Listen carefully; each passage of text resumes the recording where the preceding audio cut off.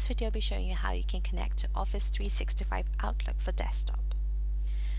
You first have to open up your Outlook app, and then you'll want to go ahead and click on Get Add-ins on the top right here.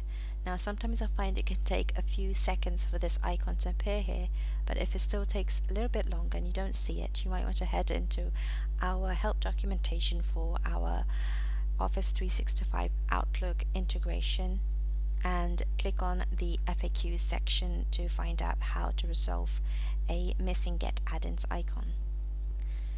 So I'm going to click on Get Add-ins, and here you can see the My Add-ins button here, and scroll to the bottom and click on Add a Custom Add-in. Now you're going to want to add from a URL. So for this URL you will have to fetch it from under your TimeSolve account. I'm going to show you how.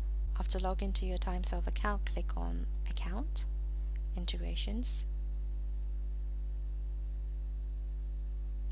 Office 365, and copy this URL here. Click on this and it will automatically copy onto your clipboard.